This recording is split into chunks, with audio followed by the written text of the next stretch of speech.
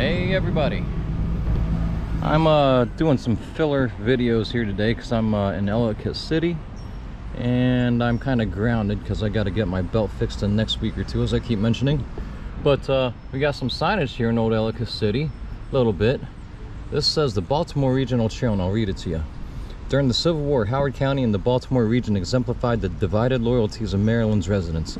People here had commercial ties to both North and South, and the secessionist sympathies erupted in violence April 19, 1861 in the Baltimore riots, when pro-Confederate mobs attacked Massachusetts troops en route to Washington, D.C. Because of Baltimore's strategic importance, President Abraham Lincoln acted swiftly, stationing federal troops in the city and jailing civilians suspected of disloyalty. And Benjamin Butler, of course, as we know, was the general who kind of commandeered things and oversaw the initial stages of this and set up artillery on Federal Hill. Some of the area residents joined the Confederate Army. In fact, many did, about 1/3, as I just read, while many others supported the Union. Before and during the war, local African Americans helped with and used the Underground Railroad to achieve their freedom after the Emancipation Proclamation permitted African American enlistment. U.S. colored troop regiments were recruited and trained in Baltimore and the vicinity. Naval vessels such as the USS Constellation, which sits there in Baltimore's Inner Harbor, supported the Union war effort on the Chesapeake Bay and the high seas, countering the flow of contraband goods to the Confederacy. In 1864, during Confederate General Jubal Early's attack on the Washington defenses, of which I mentioned a little bit, otherwise known as the Battle of Monocacy, or the Third Incursion into Maryland, Major Harry Gilmore's cavalry threatened Baltimore, burned nearby bridges, and raided supplies. Oh, I just missed a train going by at the B&O. And I'm going to get back to the B&O again because we have to do some more on Monocacy and my buddy Lew Wallace. But anyways, throughout the war, the city served as a hospital, much like Frederick, and prisoner of war assembly center, which was actually, as I've mentioned, very much, where's Annapolis? Here's Annapolis. Parole is right here. Parole was actually the official first parole camp. It was an encampment, and it served as the first and last, I think, prisoner exchange while we were still exchanging prisoners.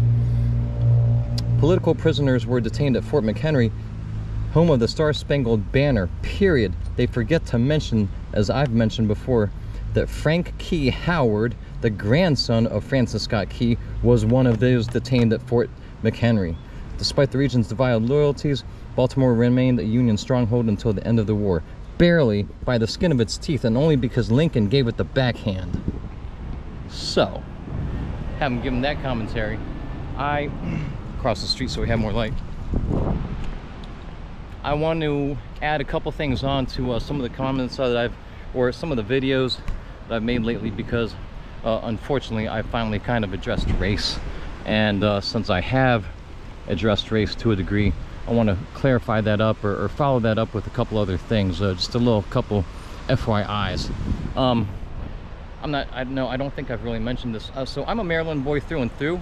I spent my childhood in Laurel, Maryland, in Prince George's County, and I spent more or less my teen years in Silver Spring, Maryland, which is kind of in the middle of things, just outside of DC a little bit. When I was a kid in Laurel, Maryland, I actually encountered quite a bit of racism as a young lad. I'm not going to give away my birthday, but when I was a young kid, let's just put it this way, it was a few decades ago, and Laurel, Maryland, I'm afraid to say, was actually a pretty racist place at the time. Now at that time it hadn't been built up nearly as much as it is now these days. There weren't a whole string of auto dealerships on Route 1. The Laurel Lakes Mall hadn't been built yet. And Laurel mostly consisted of an old main street. Give you a little shot of the Tiber Creek here, which flows out to the Patapsco. Laurel at that time pretty much consisted of some neighborhoods and a historic main street.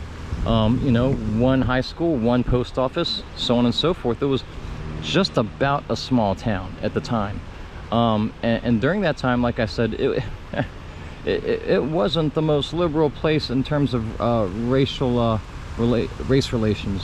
When I was a kid, I actually on my walk home, by the way, this is a peach soda and it's mighty yummy. When I was a kid and I would walk home from elementary school, I quite often encountered other kids, even teens, who would verbally hurl slurs at me.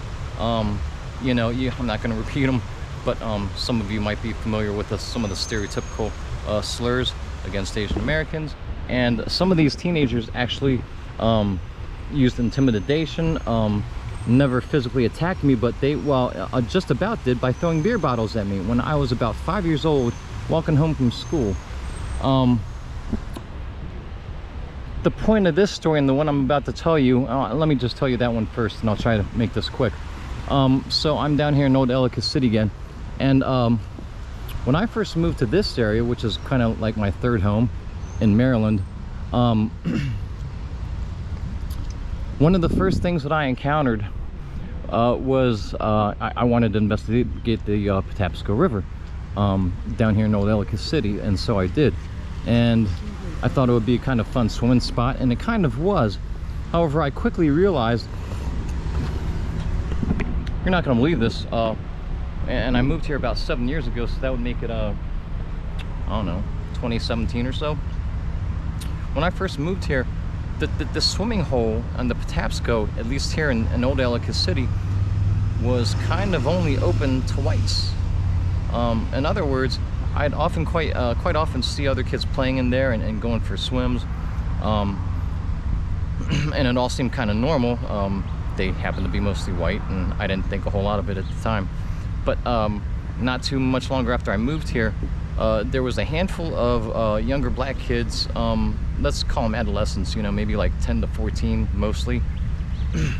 Not a whole throng of them, but a handful or so. Might have been about 5 or 6 or 8 at the most. And I saw a handful of these kids being led out of the river area by Baltimore County Police. I can't tell you how upset that made me. It was like 2017 when this happened, and after that I would go down to the river and still see hordes and hordes of white kids going swimming, using rope swings, to the degree sometimes where there would be groups of like 15 to 20 to 25 at a time, basically almost having a beach party down there, unmolested, with nobody bothering them.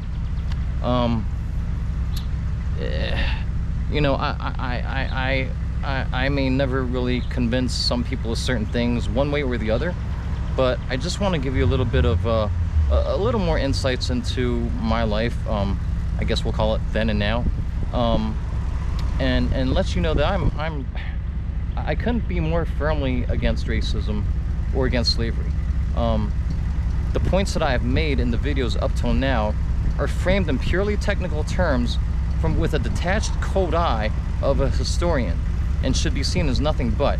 And now, let me expand upon that. Like I've mentioned, when it comes to history, I firmly, get away from this noise, I firmly believe that is really mostly how you need to view history. Maybe not completely. Some people would disagree with me. Some people would say, that's impossible, or you should have a little emotion involved, or a little of your own personality involved, and it's just kind of my style. But I don't want people to get it twisted. I don't want people to misunderstand me, and again, some ultimately will. Some may have already been turned off by now, and I really can't help that. I'm not taking back anything that I've said on any videos that I've ever posted. But I just want to expand upon things a little bit more and let folks know that that the way I try to analyze history is from a very, very objective and detached point of view. And I guess it might be safe to say that sometimes that can even be to a fault. But just to let you guys know where I stand, I felt that was kind of important. Anyhow, guys, this is just kind of a filler video. I'm just kind of milling back and forth because I can't walk up to the main street because it'll be too loud. But it is a beautiful day here in Old Ellicott City.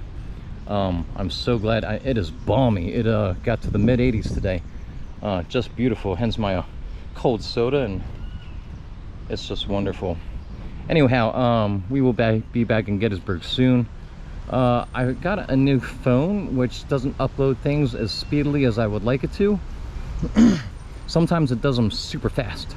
Sometimes it does them so slow that I give up and I cancel the upload.